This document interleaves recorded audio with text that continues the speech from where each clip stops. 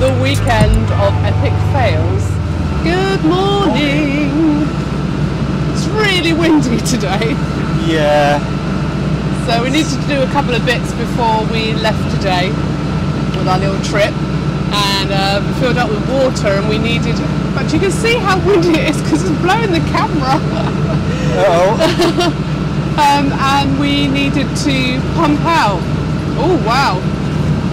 I might just have to keep a hand on this. And obviously still with no bow thruster. We sort of got stuck on the pump out pontoon. The wind was just pushing us into the pontoon. We didn't even need to tie a rope really, we were just wedged against it. Literally were. So I had to barge pole it off of the pontoon. Kept saying to Richard, give it some welly. He was like, welly's not going to help. No, it just made us crash quicker. Yeah.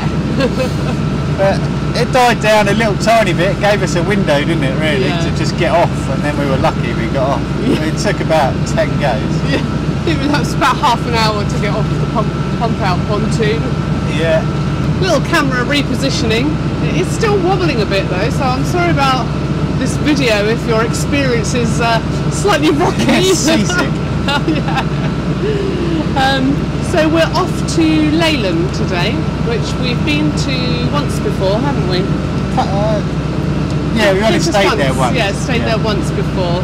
It's not that far, just basically through Shepperton Lock and up a little bit. Chertsey Lock.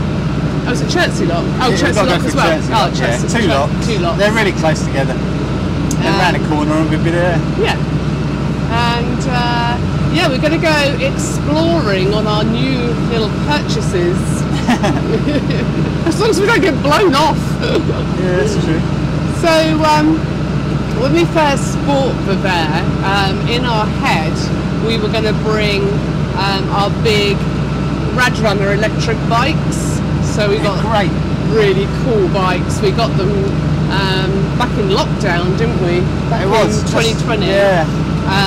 You know, when they started easing restrictions and you could sort of go out with a certain amount of people for some exercise.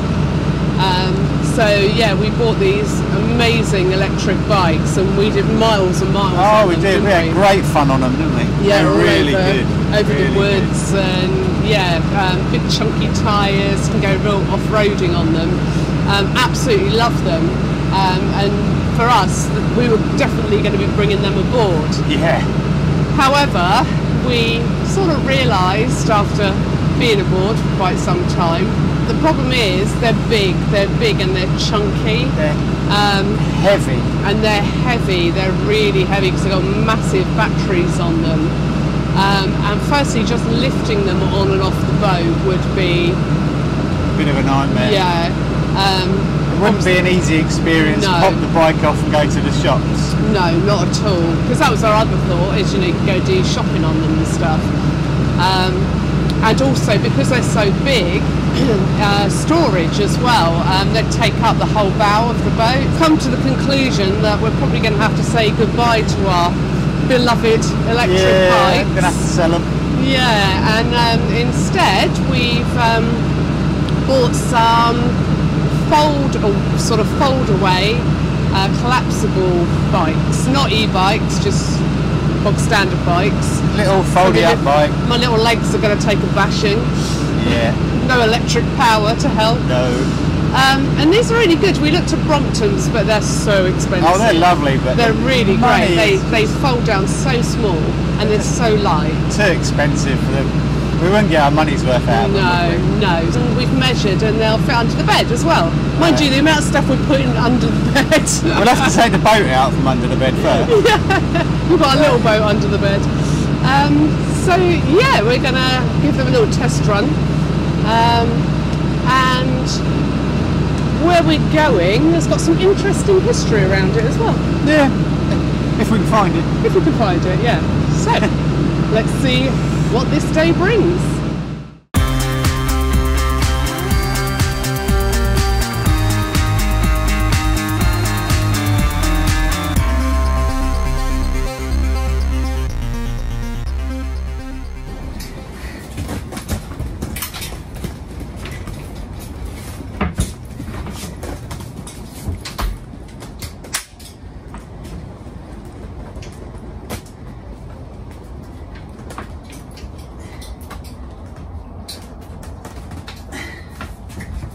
pedals.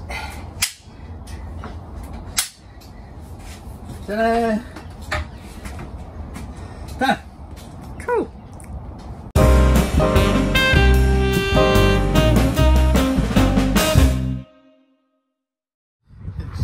So, looking my best self, I just realised our helmets are synchronising because we've got these snazzy helmets which Bluetooth to each other.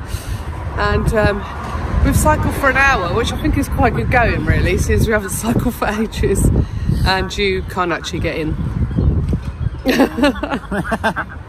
So here it is, behind us, at the top of a big hill, never to be explored by Widebeam and Wellingtons. So we moored up in Laleham last night, well sorry, yesterday afternoon, all ready for this vlog. Big adventure on our new bikes. Our aim was to sort of cycle round Queen Mary's Reservoir, have a look, there's a sailing club there as well, and I thought I was going to get coffee in a bun. Go for a real good adventure.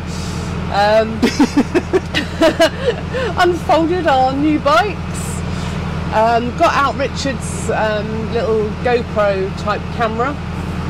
We were going to show you some biking adventures.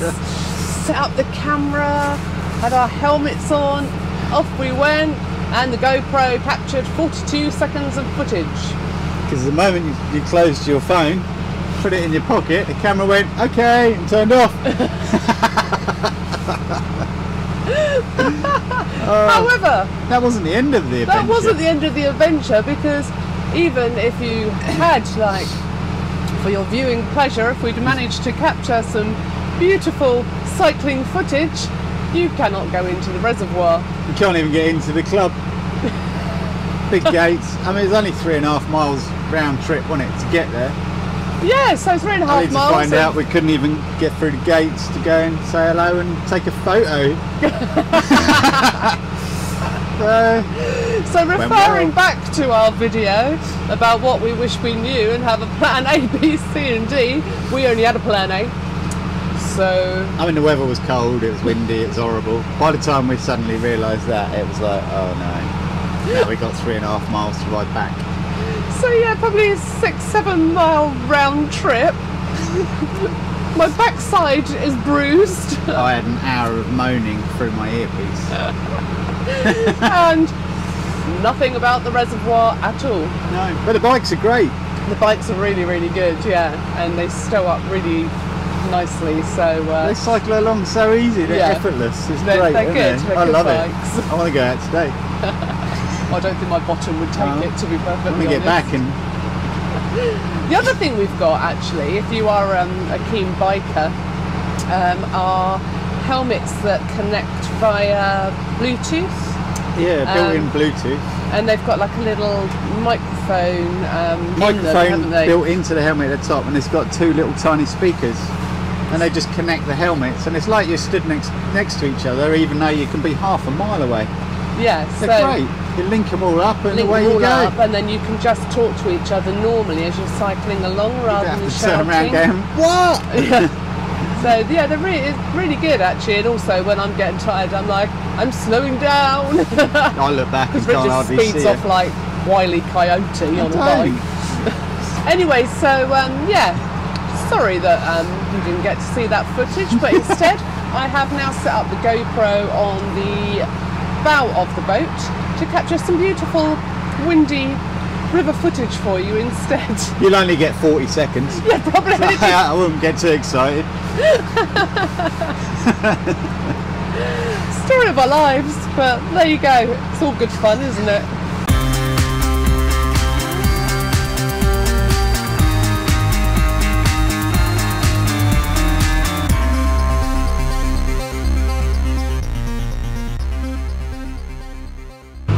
I thought we'd capture some lovely footage instead of cruising on the GoPro camera. Use the suction cup to put it on the front of the boat. Batteries died. Oh, dear. This is literally the weekend of epic fails. It's a few years old. It is a few years old, so I think we need a new battery. might have captured something, who knows. So just a little bit about the reservoir. It holds 6.7 billion gallons of water. That's Massive, absolutely massive. Shame we didn't get to see it. And that's 10,000 Olympic-sized swimming pools. That's a lot of water. It used to be able to supply the whole of London for 22 days, but I guess London has got bigger, so it's now only 14 days. That's still a lot. Still quite a lot though, yeah. And in World War II, you read, didn't you? Yeah. That they used it to practice submersible boats. Just said submersible. Oh, submersible. Yeah, I'd say it in small submarines. Wow. And they had to knock down some properties in the little village of Littleton, I think it's called, yeah. To build the reservoir. And interestingly, one of our neighbours at the marina, who lives in Shepperton, said that when the water level gets very low, don't know whether this is true or not, but he said that you can actually still see the chimney pots come out of the water when the water level drops. This morning, it's when scary, we got up and it was sort of blowing a hoolie, as they say, and the rain was coming down and the wind. One of the sort of only times really that the boat was rocking from the wind. Moving backwards and forwards. I was like, we better get some chicken out of the freezer. I think we're staying till Monday.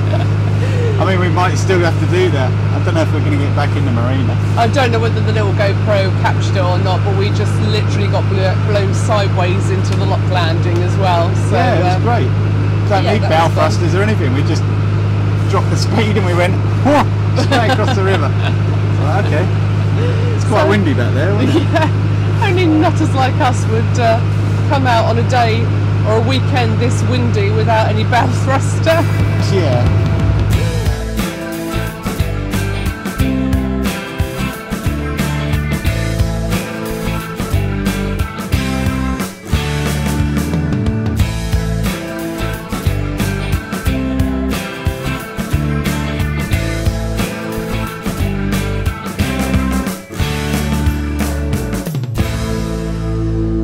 All good plans, sometimes they don't work, but never mind, it's just still showing you the realities of boat life, I guess.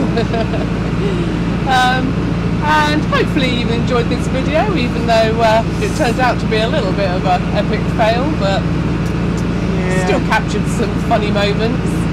And like always, if you hit that like button and subscribe to our channel, and you can hit the bell icon to get notifications, and hopefully we'll see you next time for something more successful. See you next time. Bye.